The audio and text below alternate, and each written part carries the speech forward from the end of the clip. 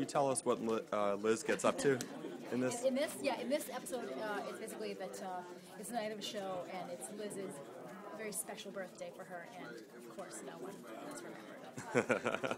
You name dropped Admiral Akbar at San Diego Sure. Comic-Con. Sure. Is he going to show up at some point? Yeah, that's the one guest that I can announce. Admiral Akbar is my new love interest.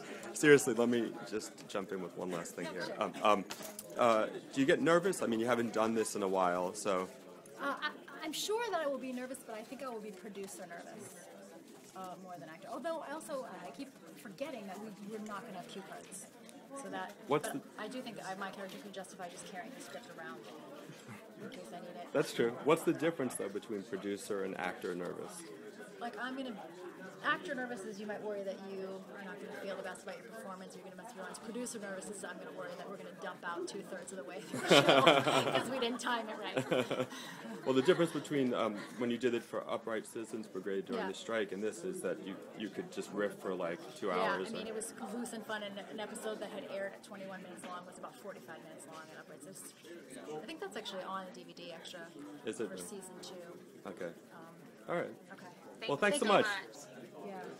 One time, my friend Ali Faranakian, who's a genius, he goes by Ali Reza. Yeah. He got fired for this actually. We do these prom shows at Second City, which was like it was like non-drunk stuff. Right, they would force kids to go to the show after their prom so they wouldn't drink and have sex. Yeah. So they were thrilled to be seeing a sketch comedy. And they would tell us that they would call a no F-word show.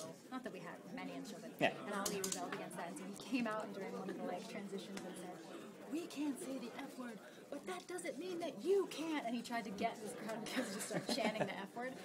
And they weren't super interested because they just wanted to go do stuff to each other in cars.